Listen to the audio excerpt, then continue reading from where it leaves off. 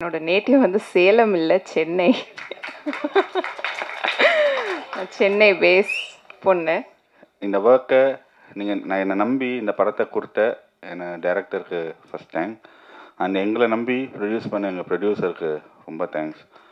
நான் வேறு என்ன சொல்ல முடியும், நன்றி தான் சொல்லணும் இல்லை. This is my debut. நீங்கள் பார்த்துருக்கீங்க, உங்களுக்கு தெரியும் நீங்கள் ஒரு நாளைக்கு எவ்வளோ படங்கள் பார்க்குறீங்க, எவ்வளோ பேரை பார்க்குறீங்க, ரைட்? நாங்கள் அதில் ஒரு சின்ன பார்ட். ஃபஸ்ட்டு ஜெயபால் வந்து ஒரு டைரக்டராகும் அப்படிங்கிறதுலாம் எனக்கு தெரியாது. லிரிக்ஸ் எழுதுவேன் அப்படின்னு தான் ஃபஸ்ட்டு ஆரம்பித்தது. ஸோ பார்த்தீங்கன்னா திடீர்னு அவனுக்கு சின்ன வயசுலேருந்தே வந்து டைரக்ஷன் அப்படிங்கிற ஆசை இருந்திருக்கு. பட் அவன் பெருசாக எக்ஸ்போஸ் பண்ண மாட்டான். சாரி, நான் அவன் சொல்கிறேன். ஸோ எக்ஸ்போஸ் பண்ண மாட்டான். திடீர்னு நான் டைரக்ட் பண்ண போகிறேன் அப்படின்னா, நான் வந்து ஆக்சுவலாக ரொம்ப வருஷமாக இங்கே சென்னையில் மியூசிக் ட்ரை பண்ணிகிட்டு இருந்தேன். 2 மூவி ஆல்ரெடி பண்ணியிருக்கேன், சின்ன மூவிஸ் பண்ணியிருக்கேன். பட் ப்ரொடியூசர்கிட்ட ஃபஸ்ட்டு என்ன யாரும் தெரியாது. ப்ரொடியூசர் சாரே பார்த்தீங்கன்னா நான் இன்றைக்கி தான் ஃபஸ்ட்டு பார்த்துருக்கேன் ஆக்சுவலாக. ஏன்னா ஜெயபால் மேலே அவர் வச்சுருந்த நம்பிக்கை, அவங்க நல்லா மியூசிக் பண்ணுவாங்களா, பண்ணட்டும் அப்படின்னு போட்டாங்க. ஸோ ஃபஸ்ட்டு ப்ரொடியூசர் சாருக்கு ரொம்ப தேங்க்ஸ். யாருன்னே தெரியாமல் எங்களுக்கு டைரக்டர் மேலே மட்டும் நம்பிக்கை வச்சு எங்களுக்கு இத்தனை எங்கள் குரூவை வந்து சப்போர்ட் பண்ணதுக்கு ஃபர்ஸ்ட் ஆஃப் ஆல் சாருக்கு ரொம்ப தேங்க்ஸ். அதேமாதிரி பார்த்தீங்கன்னா டீமே வந்து பார்த்தீங்கன்னா எல்லாமே ஒரு சடன் ஆக்சிடெண்ட் அந்த மாதிரி தான். இப்போ எடிட்டர் வந்து எதுவும் பேசாமல் போனார். ஆக்சுவலாக நான் தான் நிறைய பேச மாட்டேன். எடிட்டரே பார்த்தீங்கன்னா அவர் வந்து எங்களுக்கு ஸ்பாட்டில் தான் எடிட் பண்ணிகிட்டு இருந்தார். But he work well. ரொம்ப நல்லா ஒர்க் பண்ணனால ரொம்ப ஜெல்லானது எல்லாமே பார்த்தீங்கன்னா அப்படி தான். இப்போ நானும் ஜெயபால் வந்து 16 இயர்ஸாக ஒன்றா சேர்ந்து இந்த மாதிரிலாம் ஒர்க் பண்ணி தான் ஜாயின் ஆனோம். அதே மாதிரி சினிமாட்டோகிராஃபர் அப்படி தான். சினிமாட்டோகிராஃபர் எனக்கு ஷார்ட் ஃபிலிம்ஸ் மூலமாகவே எனக்கு நிறைய பழக்கம். என்னோட இன்னொரு ஃபியூச்சர் ஃபிலிம் பண்ணியிருக்காரு அவர். ஸோ இப்படி தான் வந்து எல்லாருமே. அதேமாதிரி பார்த்தீங்கன்னா டீமும் பார்த்தீங்கன்னா ஜெயபாலோட அவங்களோட கிராமத்தில் இப்போ பார்த்தீங்கன்னா அந்த கிராமத்து சீன்லாம் நீங்கள் பார்த்துருப்பீங்க. அதெல்லாம் பார்த்தீங்கன்னா அவங்க நேரடியாக பார்த்தது. பட் நான் நேரடியாக பார்த்ததில்லை. ஏன்னா நான் வந்து டவுன் தூத்துக்குடி. ஸோ பெருசாக வில்லேஜ் தெரியாது, பட் சிட்டியும் கிடையாது. ஸோ இந்த பாட்டுலாம் உள்ளே வர்றதுக்கு வந்து எனக்கு டைம் ஆச்சுன்னா என்னால் அது வந்து உள்ளே டீப் டவுன் போகிறதுக்கு. ஸோ ஜெயபால் தான் ஃபஸ்ட்டு ப்ராமிஸ் பண்ணான், நீ வந்து நல்லா பண்ண முடியும் அப்படின்னு சொல்லிட்டு. ஸோ ஃபஸ்ட்டு சாங்குள்ளே போகிறதுக்கு மட்டும்தான் டைம் ஆச்சு. அதுக்கப்புறம் பார்த்திங்கன்னா எல்லாமே ஜாலியாக பண்ணி முடிச்சிட்டோம். சாங்ஸ் தான் இருக்கிறதுலே. இப்போ மூவி ஷூட்டிங் முடிக்கிறத விட நாங்கள் சாங் ரொம்ப வேகமாக முடிச்சிட்டோம். பட் ரெக்கார்டிங் போகிறது தான் ரொம்ப டைம் ஆச்சு. அது நிறைய இதனால். பட் இப்போது எல்லாம் நாங்கள் முடிச்சிட்டோம். பல வருஷம் கனவு உங்கள் கையில் ஒப்படைச்சிட்டாங்கன்னு நினைக்கிறேன். நீங்கள் தான் எங்களுக்காக சப்போர்ட் பண்ணணும். மக்கள்கிட்ட என்ன கொண்டு போய் சேர்க்குறது உங்கள்கிட்ட தான் இருக்குது. ரொம்ப நன்றி, தேங்க்யூ. என்னோடய பேர் நிசார் கான். ஃபஸ்ட்டு எங்கள் அப்பா அம்மாவுக்கு நான் தேங்க்ஸ் சொல்லிக்கிறேன். அதுக்கப்புறம் இந்த படத்தில் வந்துட்டு ஜெயபாலனை ஃபஸ்ட்டு எனக்கு தெரியும். ஜெயபாலனை வந்துட்டு அப்படி தான் சார் அப்படிலாம் இல்லை, ஜெயபாலனை தெரியும். நாங்கள் வந்து ஃப்ரம் த ஸ்க்ராட்ச் நாங்கள் அவங்களோடய சேர்ந்து நிறையா ஒர்க் பண்ணியிருக்கோம். இதிலேருந்து நான் என்ன சொல்ல வரேன்னா, இந்த ப்ராஜெக்ட்காக அவர் எடுத்த எஃபர்ட் இருக்குல்ல, அது வந்து சொல்லவே முடியாது. அவர் எப்போயுமே ஒரு வார்த்தை சொல்லுவார், என்ன அப்படின்னா, இது என்னோடய பிரசவம் மாதிரி நான் வந்து அப்படி கேரி பண்ணிகிட்ருக்கேன். ஸோ இன்றைக்கி டெலிவரி ஆகிருக்குன்னு நான் நம்புகிறேன். ஸோ அவரோட எடுத்த கஷ்டங்கள், அவர் எடுத்த உழைப்புலாம் வந்து அளப்பரியது, சொல்லவே முடியாது. ஸோ எங்கள் எல்லாத்தையும் அவர் ஒரு விஷயம் பண்ணுறாரு அப்படின்னா அதில் எங்கள் எல்லாத்தையும் இன்க்ளூட் பண்ணுவார். இந்த படத்தில் நான் கொரியோகிராஃபினா டான்ஸ் சீக்வன்ஸே இல்லை, ஆனால் மாண்டேஜ் எல்லாம் உட்காந்து இதெல்லாம் பிளான் பண்ணி அது பண்ணியிருக்கோம். ஸோ அதுதான் அந்த கொரியோகிராஃபி. இப்போது எங்கள் எல்லாத்தையும் அதில் இன்க்ளூட் பண்ணுவார். அதுதான் ஆக்டிங்.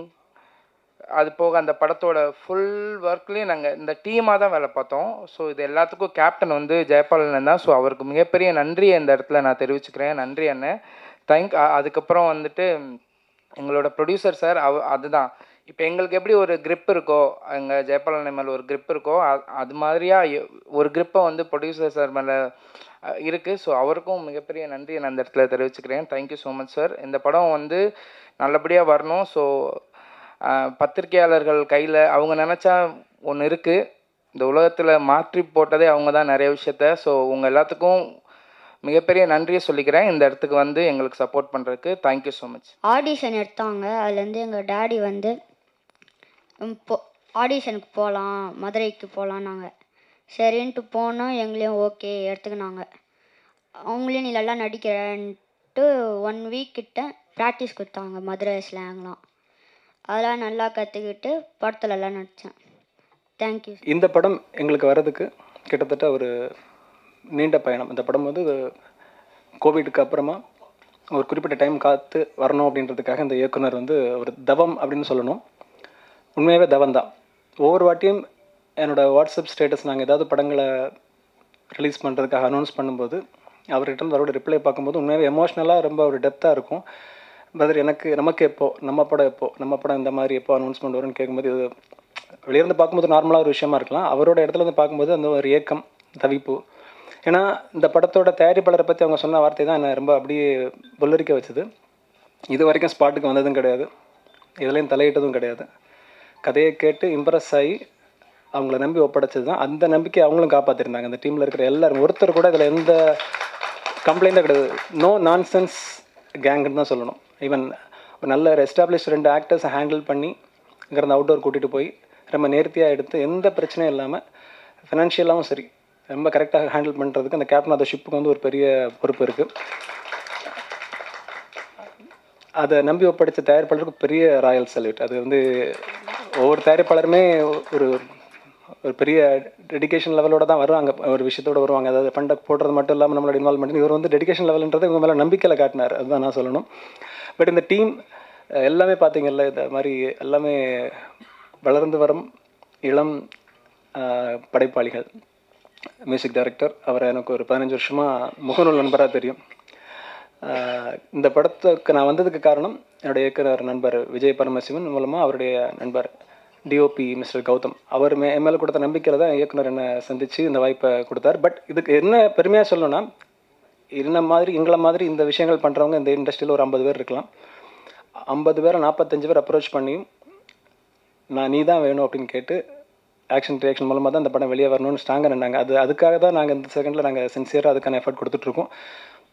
ஒரு 100 திரையரங்குகள் இந்த படத்தை முதல் முறையாக வெளியே கொண்டு வரலான்ட்டு இருக்கோம். இந்த படத்தோட ஆடியோ ரைட்ஸ் ஒரு நல்ல விலைக்கு ஆல்ரெடி நாங்கள் விற்று கொடுத்துருக்கோம்.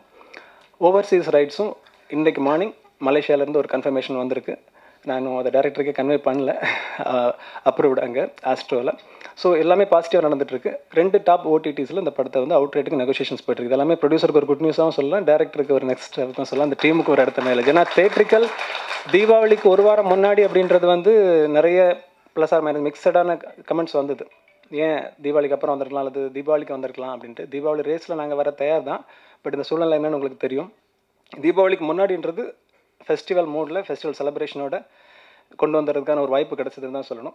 ஸோ ரொம்ப எனர்ஜெட்டிக்காக ரொம்ப ஹாப்பியாக அந்த டீம் வந்து இந்த ப்ரொமோஷன் ஆக்டிவிட்டீஸில் ஆரம்பிச்சிருக்காங்க. மிக சின்ன பட்ஜெட் தான்.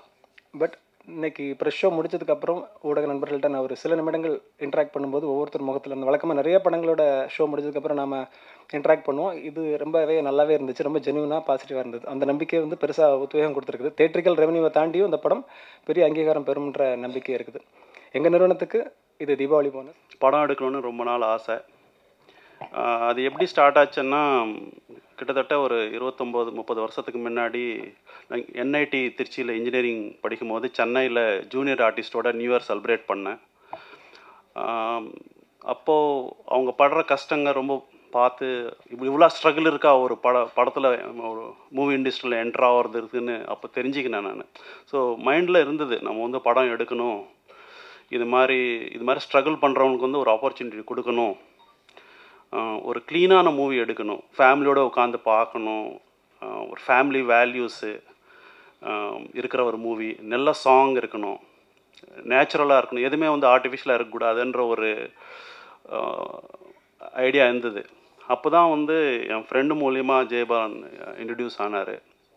ஸோ அவர்கிட்ட வச்ச கண்டிஷன் சிம்பிள் தான். இது மாதிரி வந்து சினிமா வந்து நேச்சுரலாக இருக்கணும், ஸ்டோரி நல்லா நார்மலாக இருக்கணும், இது மாதிரி ஆர்டிஃபிஷியலாக இருக்கக்கூடாது. அதில் நடிக்கிற ஆக்ட்ரஸ் சரி இல்லைன்னா டெக்னீஷியன் சரி எல்லோரும் புதுசாக ட்ரை பண்ணுறவங்க, அவங்களுக்கு ஆப்பர்ச்சுனிட்டி இருக்கிற மாதிரி இருக்கணும். ஆல்ரெடி இண்டஸ்ட்ரியில் எஸ்டாப்ளிஷ் இருக்கிறவங்க வேணாம், ஆப்பர்ச்சுனிட்டி கொடுக்கணும், அவங்களுக்கு ஹெல்ப் பண்ணுற மாதிரி இருக்கணும், அவங்க லைஃப் செட்டில் பண்ணுற மாதிரி, ஐ மீன் சம் ஆப்பர்ச்சுனிட்டி கொடுக்கணும். அது மாதிரி இருந்தால் ஓகே. சாங்ஸ் நல்லா இருக்கணும். ஸோ சில பாயிண்ட்ஸ் எல்லாம் வச்சேன் அவர்கிட்ட. ஸ்டோரி சொன்னார், சாங்ஸ்க்கு அது எப்படி இருக்கணும், வாய்ஸ் எப்படி இருக்கணும், மியூசிக் எப்படி இருக்கணும், சில விஷயங்கள் டிஸ்கஸ் பண்ணோம். Every thing ஆனப்புறம் I produced this movie. Actually agreed எப்படி பண்ணலான்னு சொல்லிட்டு ஒரு பட்ஜெட்டு போட்டு. நான் வந்து ரொம்ப busy actually. Most of the time வெளிநாடு சுற்றின்னு இருப்பேன். நான் இந்தியாவில் இருக்கிறதே ரொம்ப ரேர். ஸோ அதனால் ஒரு ப்ரொடக்ஷன் டீம் பெங்களூர் கம்பெனிலேயே வச்சுட்டு நீங்கள் மேனேஜ் பண்ணிக்கிங்க, எனக்கு டைம் இல்லை. ஸோ அது யாராக இருந்தாலும் ஜஸ்ட் ஒரு டிஸ்கஷன், இவங்க பேக்ரவுண்ட் என்ன, இவங்க பண்ணுவாங்க என்ன பண்ணியிருக்காங்க, உங்களுக்கு பிடிச்சிருக்கா, உங்களால் ஒர்க் முடியுமா, அவங்களோட கான்ஃப்ளிக்ட் இருக்காதா, அப்படி ஓகே சொன்னோன்னா ஓகே சார் நீங்கள் பார்த்துக்குங்க. ரைட். மைக்ரோ மேனேஜ்மெண்ட் நான் பண்ணல ஆக்சுவலி. எனக்கு அது எங்கேயுமே பிஸ்னஸ்லேயும் சரி எங்கேயுமே சரி நான் அது பண்ண மாட்டேன். ஒரு நம்பிக்கையான ஆள் கிடச்சா அவங்கள வச்சு மூவி எடுக்கிறது, அதுதான் நினச்சி எடுத்தேன் நான்.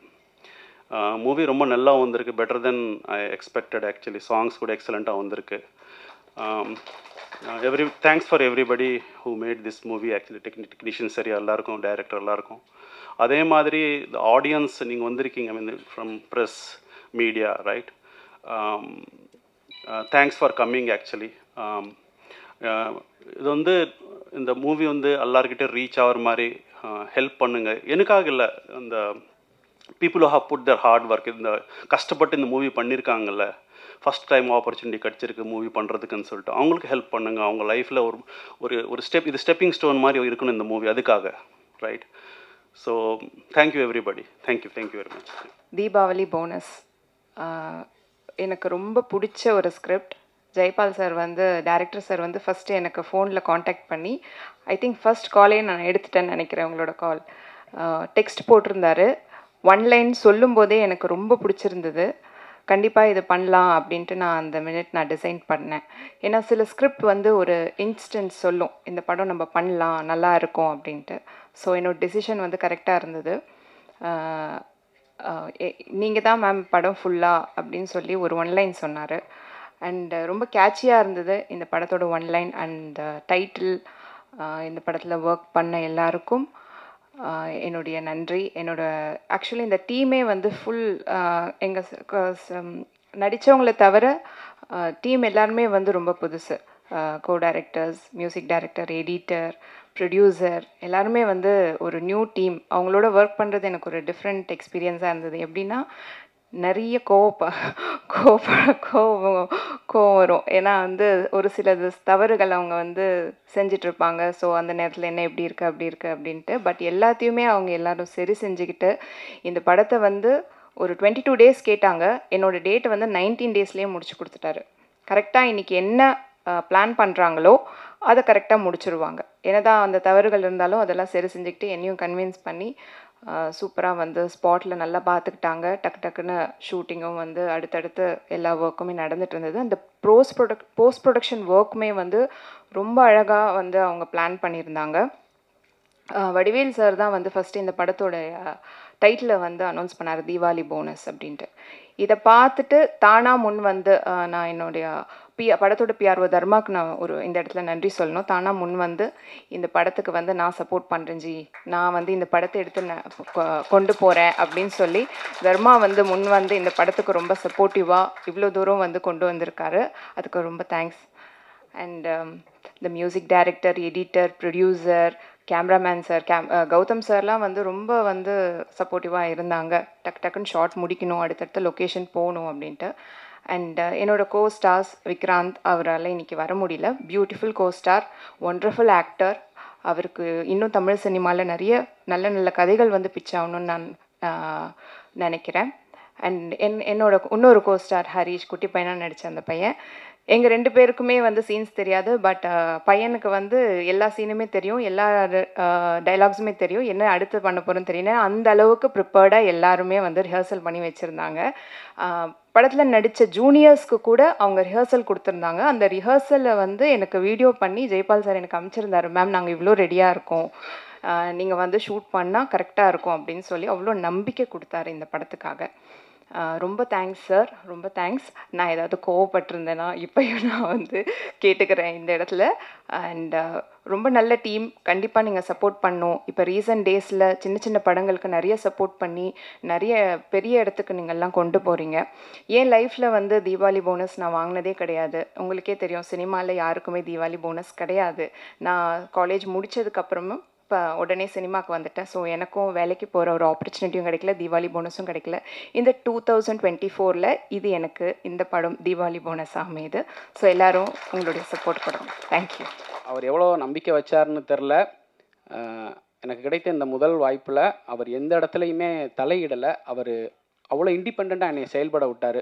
சார் இந்த மாதிரி இது தேவைப்படுது அப்படின்னா யோசிக்காமல் பண்ணுப்பா, நல்லபடியாக பண்ணுப்பா அப்படின்னு தான் சொன்னார்.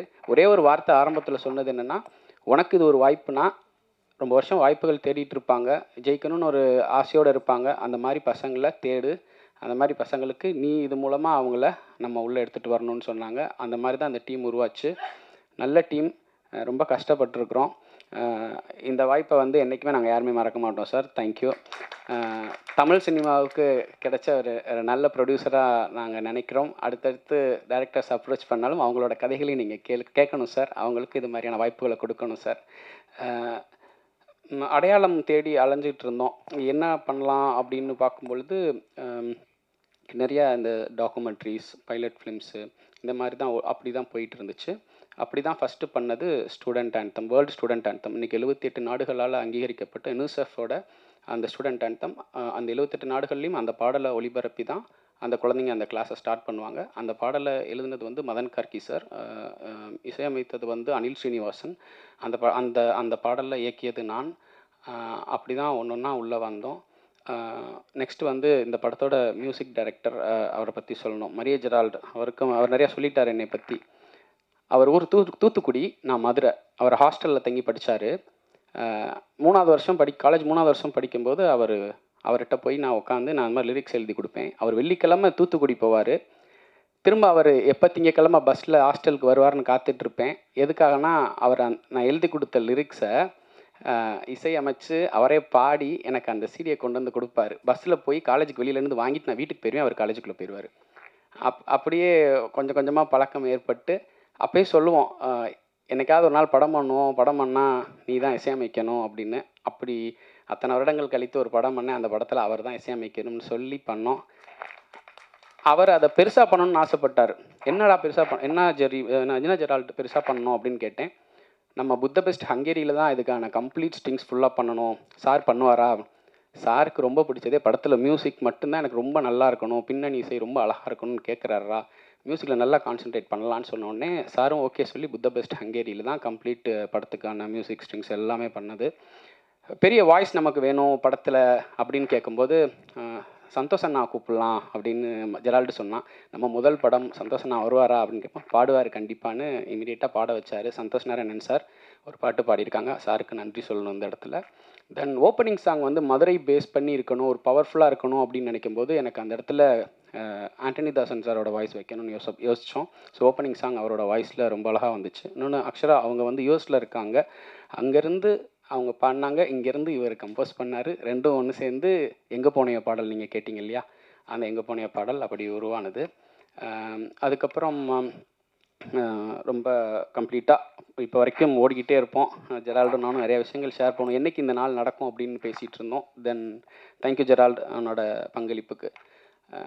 கௌதம் சேதுராம். கௌதம் வந்து 11 வருஷத்துக்கு முன்னாடி கபடி அப்படின்னு மந்த்ரா வீரபாண்டியன் ஒரு பைலட் ஃபிலிம் பண்ணியிருந்தார். அந்த படத்தில் கௌதம் வந்து கேமராமேனாக இருந்தார். அதே படத்தில் ஜெரால்டு வந்து மியூசிக் டைரக்டராக இருந்தார். அந்த படத்தில் நான் லிரிக்ஸிஸ்டாக இருந்தேன். அப்படி தான் எங்கள் 3 பேரோட ஃபஸ்ட்டு பைலட் அங்கே 10 வருஷத்துக்கு முன்னாடி. அதுக்கப்புறம் கேமராமேன் வேணும் அப்படின்னா கேமராமேனுக்கும் டைரக்ஷனுக்கும் ஒரு வேவ் லென்த் நல்லா இருந்துச்சுன்னா ஈஸியாக சில விஷயங்களை சாதிச்சுக்கலாம் அப்படின்னு தோணும்போது நான் மந்த்ராட்ட கேட்டேன். மந்த்ரா, எனக்கு என்னை பற்றி தெரியும், நான் கோவப்பட மாட்டேன், ரொம்ப சாஃப்டாக ஹேண்டில் பண்ணுவேன், நான் சொன்னால் பணிவான முறையில் நான் கேட்பேன், அதை செஞ்சு கொடுக்குற மாதிரி மட்டும் எனக்கு ஒரு கேமராமேன் வேணும் மந்த்ரான்னு கேட்கும்போது இமீடியட்டாக கௌதம் பாருன்னு சொல்லி அப்படி கிடச்சார் கௌதம். மதுரையில் திருப்பரங்குன்றத்தை ஒரு டிஃப்ரெண்ட்டான ஒரு ஆங்கிளில் எங்களுக்கு வந்து அந்த நிலையூர் கிராமத்தை அழகாக காமிச்சார் கௌதம் சேதுராம். தேங்க்யூ கௌதம். பார்த்திவ் முருகன் எங்களோட படத்தோட எடிட்டர். அவர் வந்து ஸ்பாட் எடிட்டில் இருந்து கேமரா பார்ப்பேன், டேக் ஓகே ஆனவுடனே கௌதம்கிட்ட கேட்பேன். அப்புறம் திரும்பி ஸ்பாட் எடிட் பார்த்தியை நோக்கி தான் வருவேன். பார்த்தி முகத்தை பார்த்தே தெரிஞ்சுக்குவேன் இந்த டேக் ஓகேவா ஓகே இல்லையா அப்படின்னு. ஹீரோ சார்ட்டையும் மேம்கிட்டையும் செகண்ட் டேக் கேட்குறதுக்கு ரொம்ப யோசிப்பேன். ஏன்னா 2 பேருமே ஒன் டேக் ஆர்டிஸ்ட், எங்களுக்கு வேலையே இருக்கா, டக்குன்னு முடிச்சிடுவாங்க. ஆனால் பெட்டர் டேக்காக திரும்ப நான் கேட்டு போவேன். அதில் என்னென்னா, சச்சின் வந்து 1 மாதம் மதுரையில் ஸ்டே பண்ணி இந்த மதுரை ஸ்லாங்கை கற்றுக்கிட்டு இவங்களுக்கு அவங்க கூட தான் 3 பேர் கூட தான் போர்ஷனே இருக்கும். அவங்க 2 பேர் ஒரே டேக்கில் முடிச்சிடுவாங்க. தம்பினால் 2-3 டேக் போயிடக்கூடாதே அப்படின்றதுக்காக மெனக்கட்டோம். ஆனால் சச்சின்னால் இந்த 3 பேர்னால எந்த ஒரு ரீடேக்குமே இது வரைக்கும் நாங்கள் போனதே இல்லை. ரீடேக் போயிருந்தோம்னா எங்களோட தவறுகள்னால தான் ரீடேக் போயிருப்போம். அதனால தான் படம் சீக்கிரம் எங்களை அந்த குறிப்பிட்ட காலத்துக்குள்ளே முடிக்க முடிஞ்சிச்சு. ப்ரொடக்ஷன் அப்படின்னு பார்க்கும்பொழுது ஒரு 30 நாள் 35 நாள் பட்ஜெட் பண்ணியிருக்கோம் அப்படின்னா அந்த 3ஆவது நாளே தெரிஞ்சிடும் இந்த படம் 35ஆவது நாள் வரும்போது எவ்வளோ செலவுக்கு கொண்டு போய் நிற்கும் அப்படின்னு. ஸோ அதை கம்மி பண்ணுறதுக்காகவே 1.25 கால் ஷீட்டு, சில சமயம் பார்த்திங்கன்னா 12:30 மணிக்கு நாங்கள் முடிச்சிருப்போம், அடுத்த நாள் காலையில் 5 மணிக்கு ஷார்ட்டு. அப்படி எல்லாருமே சப்போர்ட் பண்ணாங்க. ஃபுல் ஸ்ட்ரெச்சாக ஒரே ஷெடியூலில் எடுத்த படம். 28ஆவது நாள் படம் ஷூட்டு முடிச்சிட்டோம். நாங்கள் முடிச்சுட்டு போஸ்ட்டுக்கு போயிட்டோம். ஸோ அந்த இதுக்கு வந்து டீமோட எஃபர்ட்ஸ் வந்து ரொம்ப ஹெல்ப்ஃபுல்லாக இருந்துச்சு. தென் பாலமுருகன், அவர் publicity designer, poster designer Balamurugan. அவரும் நானும் யதார்த்தமாக அவர் நிலையூரில் உட்காந்து பேசிக்கிட்டு இருக்கும்போது தான் இந்த கதை உருவாச்சு. இந்த இடத்துல தான் நம்ம வச்சு இப்படி ஒரு படம் பண்ணணும் அப்படின்னு சொல்லி அவர்கிட்ட நான் கதை சொன்னேன் 2-3 வருஷத்துக்கு முன்னாடி. அப்புறம் அப்படியே ஓடணும். இன்னும் இப்போ வரைக்கும் உள்ளே வர்றதுக்கு முன்னாடி வரைக்கும் 2 டிசைனை ரெடி பண்ணி அனுப்பிச்சி விட்டு வந்தார். அவரை தூங்கவே இல்லை. ஜெனிசஸ் ப்ரோக்கு நல்லா தெரியும்னு நினைக்கிறேன். 70 போஸ்ட் 80 போஸ்ட் லாஸ்ட் 3 டேஸில் மட்டும் அவர் உட்காந்து பண்ணிகிட்டு இருந்தார். தேங்க்யூ பாலா, இப்போ வரைக்கும் கூட நிற்கிறதுக்கு. தென் நிசார் கான் கோரியோ, நீங்கள் இந்த சாங் பார்த்துருப்பீங்க. அதில் மட்டும் கிடையாது, நிறையா விஷயங்களில் வந்து நிசார் கான் வந்து கதைகளில் கலந்துக்கிறது, எங்களுக்கு ஒரு டீமுக்கு ஒரு எனர்ஜியாக சில வார்த்தைகள் பேசுகிறது, இந்த மாதிரி சப்போர்ட்டிவாக இப்போ வரைக்கும் கூட இருக்கிறீங்க Nisar master. Thank you so much. Thank you. அடுத்து எங்களோட டீம் யார் வேறு, என்னோட டீம் அப்படின்னு பார்க்கும்போது கௌதம் அண்ணா வந்து எங்களுக்கு சீனியர். இதுக்கு முன்னாடி சினிமாவில் எங்கள் டீம்லேயே சினிமாவில் ரொம்ப வருஷம் நிறைய படங்களில் வேலை பார்த்துட்டு இருந்த ஒரே ஆள், சினிமா பற்றி கொஞ்சம் எங்களை விட எல்லாரையும் விட அதிகமாக தெரிஞ்ச ஒரு ஆள் கௌதம் அண்ணன் தான். நிறையா டவுட் அவர்கிட்ட தான் கேட்போம். போஸ்ட்டில் நடக்கிற பிரச்சனைகள்லாம் முன்னாடியே சொல்லிடுவார். நாளைக்கு இந்த இடத்துல இது நடக்கும் யோசிச்சுக்கோங்க, நாளைக்கு இங்கே இது நடக்கும் இது யோசிச்சுக்கோங்க, அந்த மாதிரியான ஒரு ஆள். அண்ணன்ட்ட கேட்போம், ஒப்பீனியன் கேட்போம். அண்ணன் ஒரு மாதிரி ஃபேஸ் வச்சாருன்னா அதை மாற்றுங்கடா யோசிங்கடா அவர் எதோ சொல்கிறாரான்ற மாதிரி நாங்கள் யோசிப்போம். ஸோ அந்த மாதிரி ஒரு நல்ல ஒரு மனிதர் கௌதம் அண்ணன். Thank you so much. என்னோட உதவி இயக்குனர்கள்னு சொல்ல மாட்டேன், 4 இயக்குனர்கள். அவங்க தான் இந்த தம்பி இம்ரான், வேலு, இன்னும் 3 தம்பிகள், சக்தி, கார்த்தி, மதி, அப்புறம் எங்களோட அந்த 5 பசங்க, தினேஷ், 6 பேர், 5 பேர், மதி சேர்த்து 6 பேர். இவங்க தான் வந்து எங்களோட டீம். இவங்க தான் எங்களுக்கு இந்த 2 வருஷமாக ஓடி இந்த கதையை எங்களுக்கு முழுக்க இருந்து சப்போர்ட் பண்ணி இந்த பேப்பரில் இருக்கிறத ஸ்க்ரீனில் கொண்டு வந்து கொடுத்தாங்க. இதுதான் டீம் நினைக்கிறேன். அவ்வளோதான். வேறு யார்? எங்களுக்கு வந்து லெனின் சார் கிடச்சாங்க. இந்த படத்தை முடிச்சிட்டோம். Editor B Lenin sir. அவர் 400-500 படங்கள் ஒர்க் பண்ணவங்க. நாங்கள் சின்ன பசங்க, இப்போ வந்த பசங்க. சார்கிட்ட கௌதம் மூலமாக தான் சார் அப்ரோச் பண்ணி, சார் எங்கள் படத்தை பாருங்கள், ஏதாவது எங்களுக்கு ஹெல்ப் பண்ண முடியுமா, அந்த படத்தை வேறு என்ன பண்ணலான்னு கேட்கும்போது, நான் ஒர்க் பண்ணி கொடுங்கன்னு கேட்கும்போது, நான் படத்தை ஃபஸ்ட்டு பார்க்கணும், பார்த்துட்டு நான் அதுக்கப்புறம் டிசைட் பண்ணுறேன்னாரு சார். படம் ஃபஸ்ட்டு ஃபுல்லாக ஓடி முடிஞ்சிச்சு. சரி டீ காஃபி கொண்டு வந்துடலான்னு சொல்லி உள்ளே போனோம். அப்படியே வெளியில் கொண்டு போக சொல்லிவிட்டு திரும்ப ஒரு படத்தை ஃபஸ்ட்லேருந்து போட்டுன்னு 2 தடவை படத்தை ஃபுல்லாக பார்த்துட்டு அதுக்கப்புறம் சார் கட்டில் உட்காந்து பார்த்தியும் சாரும் உட்காந்து அந்த ரூமை பார்த்தா பயங்கரமாக இருக்கும். ஸோ லெனின் சாருக்கு இந்த இடத்துல நாங்கள் ரொம்ப நன்றி கடன் பட்டிருக்கோம். Thank you Lenin sir. Vikrant sir, படத்தில் கதை கேட்டுட்டு ரொம்ப டிஸ்கஷன் பண்ணோம். இன்றைக்கி really I miss you Vikrant sir. நீங்கள் வெளியில் இருக்கிறீங்க, கண்டிப்பாக நீங்களும் நம்ம டீமுக்கு உங்களோட விஷஸும் இருக்கும், உங்களோட பிளஸஸும் இருக்கும். தேங்க்யூ. விரைவில் சந்திப்போம். படம் நல்லபடியாக வந்திருக்கு சார். வேறு நிலையூர் மக்கள், அந்த நிலையூர்ன்ற கிராமத்தில் அந்த மக்கள் கொடுத்த சப்போர்ட், கைத்தறி நகரில் இருக்க கிராமத்தில் இருக்க மக்கள் கொடுத்த சப்போர்ட், இவங்க எல்லாருக்கும், படத்துக்கு பின்னாடி ஓடிட்டு இருந்த எல்லாத்துக்கும் எங்களுக்கு ரொம்ப நன்றியை தெரிவிச்சுக்கிறேன். ஜெனிசிஸ் ஆக்ஷன் ரியாக்ஷன் கடைசி இந்த படம் வந்து முதல்ல பார்த்தவர் அவர் தான். அவர் பார்த்துட்டு அப்போவே சொன்னார், இந்த படம் நமக்கு வேணும், நம்ம பார்ப்போம், பண்ணுவோம் அப்படின்னு ஒரு நம்பிக்கை கொடுத்துக்கிட்டே இருப்பார். எப்போல்லாம் இறங்கணும் அப்போல்லாம் நம்பிக்கை கொடுப்பார். கடைசியாக இந்த படத்தை நல்ல வழியாக கொண்டு வந்து சேர்க்கணும் பிரதர். தேங்க்யூ.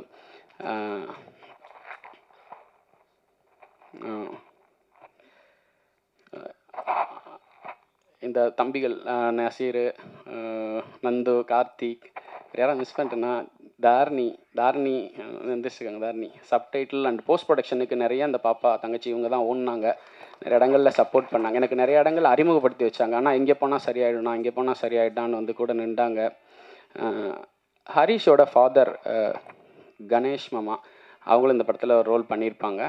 அவங்க தான் என்னை சித்தூருக்கு எப்படி போகணுன்னு தெரியல, அகரமங்கலம் அங்காளிபுரம்னு ஒரு ஏரியா சொல்கிறாங்க மாமா, எனக்கு தெரியாது எப்படி போகிறது வழி அப்படின்னு சொல்லும்போது நான் கூப்பிட்டு போகிறேன்னு என்னை கூப்பிட்டு போய் லொக்கேஷனில் கொண்டு போய் கரெக்டாக சேர்த்தாங்க. இன்ன வரைக்கும் எனக்கு எல்லா இதுலேயும் பின்னாடி நின்று கவலைப்படாதீங்கன்னு தட்டி கொடுத்துட்டே இருப்பார். தேங்க்யூ கணேஷ் மாமா. மாலிக்கு, நிறைய பேர், இன்னும் யாரையாவது விட்டுருந்தால் மன்னிச்சிக்கோங்க. உங்ககிட்ட கொண்டு வந்து கொடுத்துட்டோம், ஒரு ப்ராடக்டை கொடுத்துட்டோம். நீங்கள் நினச்சா என்ன வேணால் செய்யலாம். சப்போர்ட் பண்ணுங்கள், கண்டிப்பாக சப்போர்ட் பண்ணுவீங்க. ஒரு வாழ்வியலான ஒரு கதை, யதார்த்தமான ஒரு கதை. சார் சொன்ன மாதிரி இதில் வேறு எதையும் நாங்கள் திணிக்கலை. தேங்க்யூ. படத்தை பார்த்துருக்கீங்க, அவங்களோட ஒப்பீனியனை எங்களுக்கு நல்லபடியாக கொடுங்க, மக்கள்கிட்ட கொண்டு போய் சேருங்க. இந்த தீபாவளிக்கு தீபாவளி போனஸ் நல்லபடியாக வரட்டும். இந்த ஒரு 4 வருடங்களாக நான் வீடு தங்கலை. இதுக்காக என் பிள்ளைகள்கிட்டையும் எங்கள் அம்மா அப்பாட்டையும் நான் மன்னிப்பு கேட்டுக்கிறேன். ஜெயிச்சிருவோன்ற ஒரு நம்பிக்கையில் ஓடிக்கிட்டு இருக்கேன். கண்டிப்பாக ஜெயிச்சிருவோன்ற நம்புகிறேன். Once again thank you Deepak Kumar டாலா sir, thank you so much. Well thank you sir, thank you. Ma'am பற்றி சொல்லிட்டேன் சொல்லலையா? அக்கா ஒரு நிமிஷம்க்கா சொல்லுவேன் மேம். மேம் பின்னாடி இந்த கேமரா எடுத்துகிட்டு கௌதம்னால் போக முடியாது, ஓட முடியாது, அவ்வளோ ஸ்பீடாக இருக்கும் மேமோட அந்த ட்ரெயின் சீக்வன்ஸ் ஷார்ட்ஸ்லாம். கேரக்டர் வைஸ் பார்க்கணுன்னா எனக்கு புதுசாக நான் மேம் அப்ரோச் பண்ணும்போது ஒரு பதட்டத்தோடையே இருப்பேன். நரேஷன் பண்ணும்போது கரெக்டாக நரேஷன் பண்ணிடுவேன். சில விஷயங்கள் மாற்றும் போதோ சில விஷயங்கள் சொல்லும் போதோ ஒரு பயத்தோடையே சொல்லுவேன். கீழே பார்த்துட்டு இப்படி மேலே பார்த்தாங்கன்னா எனக்கு அது ஒரு மாதிரி இருக்கும் மேம் அப்படின்னுவேன். சார் ஃப்ரீயாக இருங்க, ரிலாக்ஸாக இருங்கன்னு. ஆனால் நான் எல்லாத்தையுமே அப்படி தான் பேசுவேன், அது என்னோடய இயல்பு. ரொம்ப பிடிச்ச விஷயம் என்னென்னா என்னை விட்டுட்டு எல்லார்ட்டையும் கேட்பாங்க, அந்த படம் எப்போ சார் வரும், அவர் என்ன சார் பண்ணுறாரு, டக்குன்னு ரிலீஸ் பண்ண சொல்லுங்கள் இப்படின்ற மாதிரி எனக்கு நியூஸ் வெளியிலேருந்தெல்லாம் வரும். ஸோ நீங்கள் சினிமாவில் எங்களுக்கு முன்னாடி திரையில் வந்தவங்க, ஒரு இயக்குனராக நான் முதல்ல உள்ளே வந்திருந்தாலும் எனக்குன்னு கொடுக்க வேண்டிய அந்த மரியாதையை இன்ன வரைக்கும் நீங்கள் எந்த இடத்துலையும் நீங்கள் கொடுக்கல. கரெக்டாக கொடுக்குறீங்க. எந்த இடத்துலையும் நீங்கள் என்னை குறைச்சி இடம் கொடுக்கல, எல்லாம் கரெக்டாக நீங்கள் கொடுத்துருக்கீங்க மேம். எங்களுக்கு அந்த 18 நாளில் நீங்கள் முடிச்சு கொடுக்கலன்னா ஃபினான்ஷியலாக நாங்கள் ரொம்ப அந்த இடத்துல கஷ்டப்பட்டுருப்போம். ஏன்னா நைட்டு 2 மணிக்கு ஒரு சுடுகாட்டில் நடந்து வர சீன், அது அப்படி எரிஞ்சிக்கிட்டு இருக்கு பாடி. மேம் வந்து அந்த சுடுகாட்டில் அந்த ரோட்டில் நடந்து அந்த எங்கே போன சீனில் நடந்து வந்திருப்பாங்கல்ல, யோசித்தோம் இப்போ எடுக்கலாமா வேணாமா அப்படின்னு. ஆனால் அப்போ அவங்ககிட்ட சொல்லலை மேம், அது நாங்கள் ஃபயர் எஃபெக்ட் போட்டிருக்கோன்னு சொல்லிட்டேன். ஸோ பயந்துருவோம் அப்படின்ட்டு யோசித்தோம். பட் ஆனால் அந்த ஷாட் வந்து 12 மணி 1 மணி நடுவில் சிக்கா நாங்கள் முடியல, இருந்தாலும் வந்து நடிச்சு கொடுத்தாங்க. டப்பிங் ஆனால் மேம் என்கிட்ட கேட்பாங்க, சார் நீங்கள் திரும்ப என்ன கூப்பிடுவீங்க பேட்ச் ஒர்க் இருக்கும் அப்படின்னா, இல்லை மேம் இருக்காது மேம். அதே மாதிரி டப்பிங் முடிச்சோடனே மேம் வந்து சொல்லுவாங்க, சார் திரும்ப என்ன கூப்பிடுவீங்கன்னு நினைக்கிறேன், இல்லை மேம் இருக்காது மேம். ஸோ இப்படி இருக்காது மேம் நான் சொன்னதுக்கு காரணம் வந்து என் எடிட்டர் மேலே இருக்க எனக்கு நம்பிக்கை. எனக்கு அதை செஞ்சு கொடுத்துட்டாங்க கரெக்டாக. தென் தேங்க்யூ மேம். இந்த மேடை இன்றைக்கி ரொம்ப அழகாக இருக்கிறதுக்கு நீங்கள் ரொம்ப முக்கியமான காரணம். அந்த நன்றியை நான் மறக்க மாட்டேன். இது உங்களோட படம், நம்ம படம், இதை நல்லபடியாக கொண்டு போய் சேர்ப்போம். வேறு யாராவது மிஸ் பண்ணியிருந்தால் மன்னிச்சுக்கோங்க தயவு செஞ்சு. என்டையர் டீம் பின்னாடி சப்போர்ட் பண்ண எல்லாருக்கும் நன்றி. முன்னாடி இருக்கவங்க எல்லாத்துக்கும் அட்வான்ஸாக நன்றி சொல்லிக்கிறேன். பிளான் பண்ணீங்களோ? ஏன்னா 1000 ரூபா 2000 செட்டா 1000ன்றீங்க. 2000 செட்டெல்லாம் பிளாட்ஃபார்மில் போட்டு விற்கவே மாட்டான். அது மாதிரி 500 ரூபா 1000 ரூபா செப்பல் 300 ரூபாங்கிறீங்க. 100 ரூபா செப்பல் எடுத்து காட்டுறாங்க. 100 நல்லா பண்ணியிருக்கீங்க. அந்த மாதிரி குறைகளாக அடுத்த படத்தில் ஏற்றுக்கிறேனே, அடுத்த தடவை அதை சரி செஞ்சுக்கிறேனே. அப்புறம் ப்ரொடியூசர் சாருக்கு ஒரு கொஸ்டின் சார். நீங்கள் பேசுகிறப்ப சொன்னீங்க திருச்சியில் படிச்சுட்டு இருந்தீங்க, மெட்ராஸ் வந்து ஜூனியர் ஆர்டிஸ்டோட, இந்த படமும் ஒரு செலிப்ரேஷன் மூட் படம் தான், ஜூனியர் ஆர்டிஸ்டோட நியூ இயரை செலிப்ரேட் பண்ண அப்படின்னு. அதை என்னென்னு கொஞ்சம் விளக்கி சொல்லுங்க, இல்லைன்னா அது வேறு மீனிங் ஆகி போயிடும். வந்து என் ஃப்ரெண்டு வந்து மூவி ஆர்டிஸ்ட், அந்த ஏரியாவில் வந்து நம்ம நியூ இயர் செலிப்ரேட் பண்ணுறாங்க, நம்ம போகலாம் அப்படின்னு சொல்லிட்டு வந்தோம். காலேஜுன்னா எப்படி ஜாலியாக இருக்கிறது, என்ஜாய் பண்ணுறது, பட் அவங்க இங்கே பார்த்தா அவங்க வந்து ஸ்ட்ரகிள் பண்ணுறாங்க actually, right. Day to day அவங்க லைஃப் வாழ்கிறதுக்கு இந்த காசு பணம் பத்தாமல் ஆப்பர்ச்சுனிட்டிஸ்க்கு ட்ரை பண்ணி, ரைட். ஸோ நான் வந்தது வந்து வேறு இதில் வந்தேன். நான் நினச்சேன் மேபி ஜாலியாக என்ஜாய் பண்ணலாம், ரைட். அந்த காலேஜில் இருக்கும்போது என்ன நினைப்போம், தண்ணி அடிச்சுட்டு கலாட்டம் பண்ணோம். அது மாதிரி இல்லாமல் அது வந்து எனக்கு மனசில் வந்து ஒரு ரொம்ப ஆழமாக பதிச்சு. இவ்வளோ ஸ்ட்ரகிளா, இவ்வளோ கஷ்டப்படுறாங்களா, ஒரு நியூ இயர் கூட அவங்களால கரெக்டாக செலிப்ரேட் பண்ண முடியல என்ற ஒரு இம்ப்ரெஷன் மைண்டில் க்ரியேட் ஆகிடுச்சு. கேமராமேன் சார், உங்கள் படத்தில் அந்த செப்பல் சீன் சொன்னேன், ஆனால் நிஜமாக ரிச்சாக காட்டினது உங்கள் ஒர்க்கு. என்னென்னா அந்த ட்ரெயின் ஷாட்லாம் எடுத்துருந்தீங்களே, இந்த பக்கம் இந்த பக்கம் போகிறதெல்லாம், அதெல்லாம் எப்படி பிளான் பண்ணீங்க? எப்படி வேறு லெவலில் இருந்தது இந்த படத்தை வந்து பெரிய ரிச்சாக காட்டினது அந்த சீன்ஸ் தான். இதுக்கு முன்னாடி என்ன படம் பண்ணியிருக்கீங்க, அதையும் இப்படி சொல்லுங்கள் சார். இதான் என்ன ஃபஸ்ட் படம். 9/10 ஒரு படம் ஒன்று வந்துச்சு, அதில் நான் கிளாஷ் ஒர்க் பண்ணேன். நான் யூகே செந்தில்குமார் சாரோட அசிஸ்டண்ட்டாக இருந்தேன்.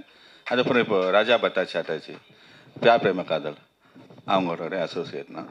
ஸோ அப்படி தான் அவங்க கூட தான் ஒர்க் பண்ணேன், அவங்க கூட தான் கற்றுக்கிட்டேன் வேலையெல்லாம். ட்ரெயின் சீன்ஸ் எப்படின்னா லைக் எனக்கு வந்து டைரக்டர் வந்து முன்னாடியே அவர் அந்த ஊரை வந்து ரொம்ப படிச்சிட்டார். அந்த ஊரை வந்து அவருக்கு ரொம்ப நல்லா தெரியும். நான் தான் புதுசு, அவர் புதுசு இல்லையா. அதனால் அவர் ரொம்ப ஈஸியாக எனக்கு சார் இந்த ஷாட், அந்த பிரிட்ஜுக்கு கீழே அவங்க போகிற ஷாட் இருக்கும், அந்த ஷாட் தான் ஆக்சுவல் பிளான். எடுக்கும்போது சார் இந்த இடம் காலியாக இருக்குது, இன்னும் கொஞ்ச நேரத்தில் ட்ரெயின் வர வாய்ப்பு இருக்குது, ஒரு ஷாட் எடுக்கலாமா, நல்லா இருக்குமா? சார் போகலாம். இன்ஸ்டண்ட்டாக சார் இந்த இடம் நல்லாயிருக்கு, இந்த ட்ரெயின் இந்த ட்ராவல் நல்லாயிருக்கு, இதை போகலாமா? Okay sir. நான் ரொம்ப ஓப்பன் மைண்டாக போயிட்டேன். ஏன்னா ஸ்கிரிப்ட் எனக்கு ஸ்கிரிப்டுன்னு எனக்கு யூடியூப்பில் எனக்கு வந்து ஒரு வீடியோ காமிச்சாங்க. என்னென்னா நம்ம அந்த செப்பல் சீன் இருக்குல்ல, அதை மட்டும்தான் காமிச்சார். சார் இதுதான் சார், இதுக்கு முன்னாடி பின்னாடி தான் சார் கதை. இது எனக்கு இந்த செப்பல் சீன் ரொம்ப பிடிக்கும், அதனால் வீடியோவாக எடுத்துருக்கேன் சார். அவர் ஒரு சின்னதாக ஒரு ஷார்ட் ஃபிலிமே பண்ணி காமிச்சேன். அதுக்கப்புறமா தான் நான் அங்கே போனேன், திருப்பரங்குன்றத்தில் அவர் கூட உட்காந்து ஸ்கிரிப்டெல்லாம் டிஸ்கஸ் பண்ணுவோம், லொக்கேஷன். நான் ஓகே சொல்லிட்டு முன்னாடி அவர் ஓகே சார் அப்படின்னுவார்.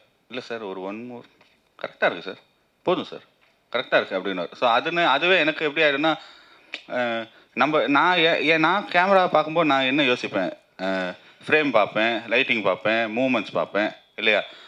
சில இடங்களில் அதுக்கு மீறி சில இடங்களில் ஆர்டிஸ்ட் கண்டினியூட்டி அந்த மாதிரி தான் ஒரு சின்ன சின்ன விஷயங்கள் தான் பார்க்க முடியும். நான் திரும்பி பார்த்தா ஓகே சார் நல்லா இருக்கு அப்படின்வார். அது எனக்கு எப்படி ஆச்சுன்னா, ஐயோ அவர் எல்லாத்துக்குமே ஓகே சொல்கிறாரே, நம்ம பத்தாத இன்னும் நல்லா பண்ணணும், இன்னும் நிறையா பண்ணணுன்ற ஒரு ஃபீல்லாம் எனக்கு எப்போவுமே கொடுத்தது அது டேரக்டர்ஸோட இது தான் sir. Thank you so much sir. நீங்கள் போனஸ் வாங்கலை, நான் வேலைக்கு போகல அப்படின்னு சொன்னீங்க. ஆக்சுவலாக நீங்கள் நடிக்கிறதே ஒரு வேலை தான், அதுக்கு மெயின் பெரிய போனஸ் தலைவரோட பொண்ணாக நடிச்சிருக்கீங்க. அதை நீங்கள் சொல்லியிருக்கலாம்ல, தலைவர் கூட நடிச்சு எனக்கு பெரிய போனஸ். இல்லை, இப்போ தீபாவளிக்குன்னு ஒரு போனஸ் நம்ம அப்பாலாம் வாங்குவாங்கல்ல, நான் அதை மென்ஷன் பண்ணி சொன்னேன். ரித்திகா, நீங்கள் வந்து ரொம்ப நாளாக தமிழ் இண்டஸ்ட்ரியில் காணும். பிக் பாஸ்க்கு அப்புறம் ஏன் உங்களால் வெளியே வர முடியலையா? ஏன் வந்து ரொம்ப செலக்ட் பண்ணி படம் பண்ணுறீங்களா? தமிழ் இண்டஸ்ட்ரியில் தான் நான் இருக்கேன். நீங்கள் ஃபாலோ பண்ணுறீங்களா என்னன்னு எனக்கு தெரியல. ஆக்சுவலி நான் பிக் பாஸ்க்கு அப்புறம் ஒரு நிறைய படங்கள் பண்ணிட்டேன். டார்ச் லைட் பண்ணீங்க, அது சரியா போகல. டார்ச் லைட் வந்து நான் பிக் பாஸ்க்கு முன்னாடியே பண்ணிட்டேன். ரிலீஸ் வந்து நான் பிக் பாஸ்ல இருக்கும்போது அது ரிலீஸ் ஆச்சு. சரி, என்ன காரணம்னா இப்போ வந்து உங்களை கான்டாக்ட் பண்ண முடியலையா? டேரக்டர் வந்து கதை சொல்லும் போது உங்களுக்கு பிடிச்ச கதை தான் பண்ணுறீங்களா, இல்லை எல்லா கதையும் சேர்த்து பண்ணுறீங்களா? இப்போ எனக்கு ஒரு 5 படம் ரிலீஸ்க்காக வெயிட்டிங்கில் இருக்குது. அது ரிலீஸ் ஆனால் தானே உங்களுக்கு தெரியும். டேரக்டர் சார் உங்களுக்கு இல்லை இதுக்கு சொல்லுங்க, இதுக்கு நீங்க பதில் சொல்லுங்க. ரிலீஸ் ஆனா சொல்ல போறோம். ரிலீஸ் ஆச்சுனா ரிலீஸ் ஆனா தானே உங்களுக்கு தெரியும். பிக் பாஸ்க்கு அப்புறம் காணோம் அப்படின்னு சொல்றது வந்து நான் பிக் பாஸ் முடிஞ்சு 7 வருஷம் ஆச்சு. அதுக்கப்புறம் நிறைய டீம், அதுக்கப்புறம் நிறைய சீசன்ஸ் வந்துருச்சு. ஓகேங்களா. அதுக்கப்புறம் அது ஒரு இன்ஜினியரிங் காலேஜ் மாதிரி நிறைய பேர் அதுலேருந்து வெளியே வந்துட்டாங்க. ஸோ அவங்கவுங்க ஒர்க் பண்ணுறாங்க. நீங்கள் எல்லாரையும் ஃபாலோ பண்ணிங்கன்னா உங்களுக்கு அப்டேட் தெரியும். நாங்கள் ஃபாலோ பண்ணி தான் மேடம் இருக்கோம். சரிங்களா. நீங்கள் இப்போ 5 படம் சொல்லிட்டீங்க பார்த்தீங்களா, 5 படம் வந்த பிறகு நாங்கள் ரிவ்யூ கொடுக்குறோம். இல்லை 5 படம் இன்னும் ரிலீஸ் ஆகணும். அதுக்கு முன்னாடியே நான் நிறைய படங்கள் பண்ணிட்டேன். பிக் பாஸ்க்கு அப்புறம் 2ஆம் உலகப் போரின் கடைசி குண்டு ரிலீஸ் ஆச்சு, அதை நீங்கள் பார்த்தீங்களா?